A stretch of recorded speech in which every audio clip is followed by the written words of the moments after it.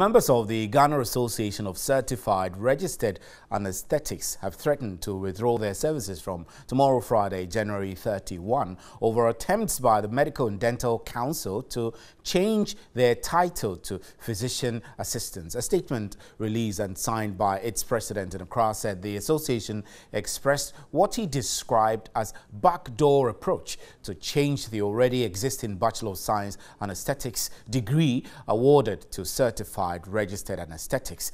Ashanti Regional Correspondent Ibrahim Abubakar engaged the public relations officer of the association, Makando. Why this action? We have actually tried to make sure we do not get this far, but it seems authorities are not getting us. It seems we are not getting any favorable response from authorities. So what we have to do is to just lay down our tools. If we withdraw our services, there wouldn't be any surgery. What are the concerns? Our concerns are very simple. Medical and Dental Council wants to call us physician assistants, but by Act of Parliament, we are supposed to be known and called certified registered anesthetists. We are saying we are not assistants. We do not assist anybody in any way. But what is so big deal about changing your name from certified registered anesthetists to physician assistants? That name, physician assistant, does not reflect who we are and what we do at the hospital. We take responsibility for every patient we anesthetize.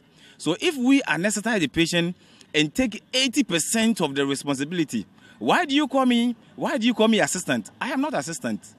And if I'm called assistant, it means I'm unable to go to the bargaining front. I can't bargain with the government. I can't talk about my conditions of service and a whole lot.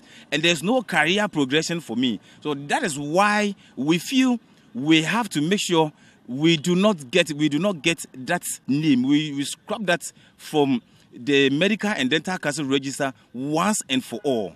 Have you taken in consideration the impact of your action will have on patients? We have actually thought about that. We have considered everything. Now, people are taking us for granted for far too long. Because we think about the patient, now they don't think about us.